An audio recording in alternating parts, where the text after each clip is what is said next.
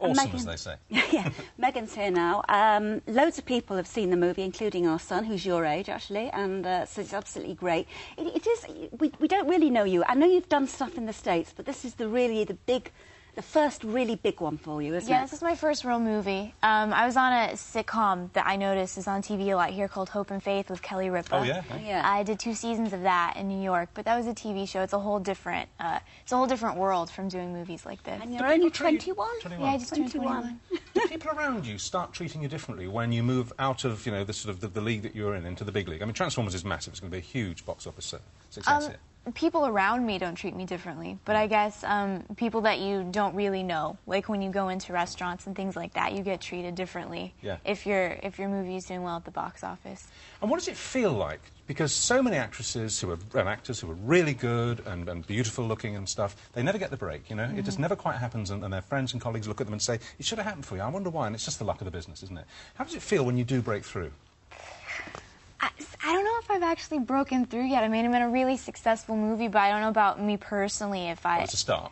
It's definitely a start, but I just don't feel like I've really achieved the career goals that I want to. But it's... You're right about it being luck. It's all luck. I'm president of the Lucky Club. I've never really had to work too hard to get a job. I keep sort of stumbling upwards into these great positions, and I've just been so lucky. And there are so many people that are really hardworking and dedicated and beautiful and talented that never get the opportunity. So what happened? I mean, I know you were born in Tennessee, Memphis, weren't you? Knoxville. Knoxville. Yeah. And then you moved across to Florida? Yeah. When you were a kid.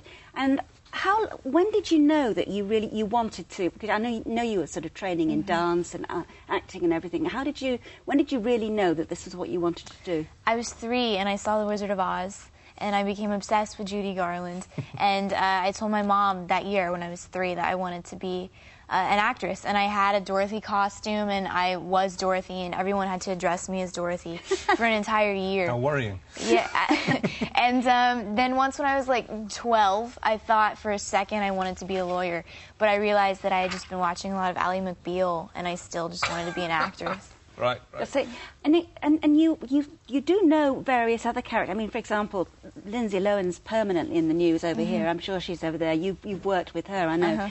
Do you kind of see it? Is it really very difficult being young, beautiful, and very famous in Hollywood?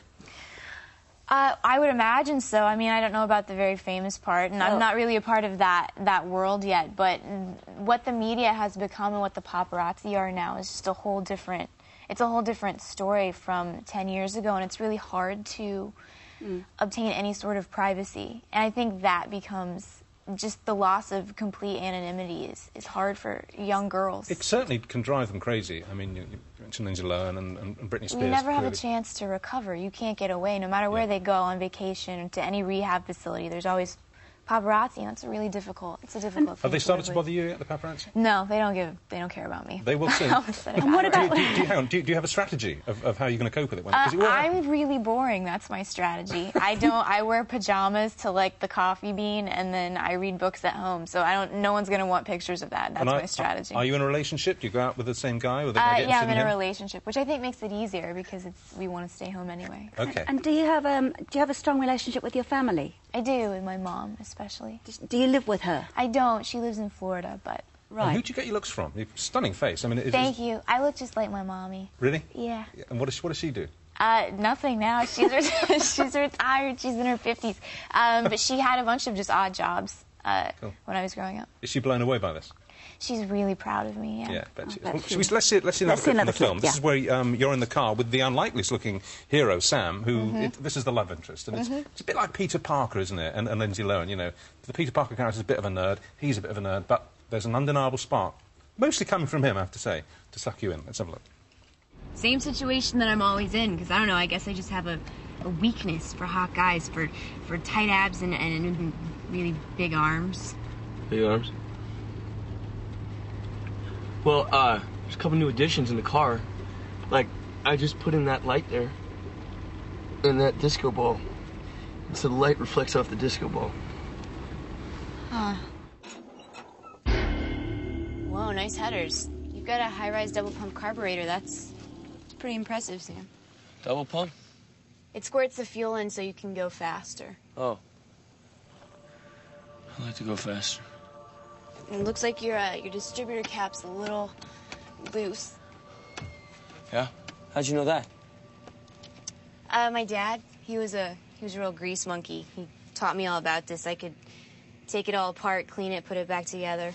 That's weird. I just wouldn't peg you for mechanical. And he ends up, doesn't he, in the movie, he ends up being a real kind of hero. Mm-hmm.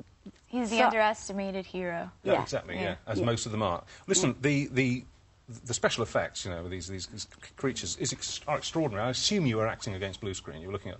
We actually only did 2 days of blue screen. Michael Bay doesn't like to shoot blue or green screen a lot. So we were on location. We obviously weren't working with robots, but there were men.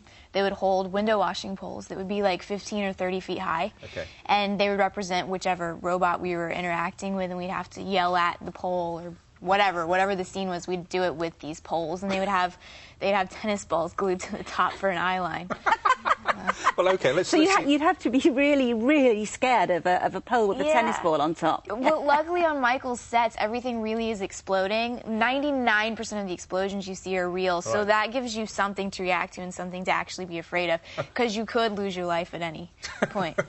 Okay, well, let's see you making eye contact with the tennis ball, which looks startlingly like a transformer in the scene. Thank God for that. So, Ladies Man 217, that is your eBay username, right? Sam Woodwicky, and my... Is that you? Car is... Yeah, that sounds like Ladies Man. Last night at the station, you told the officer your car transformed. Here's what I said, that my car had been stolen, but it's fine now because it's back. It came back. So what do you kids know about aliens, huh?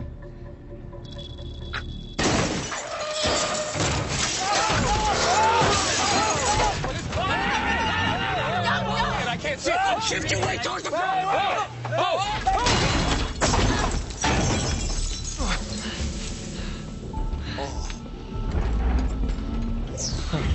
Gentlemen, I want to introduce you to my friend,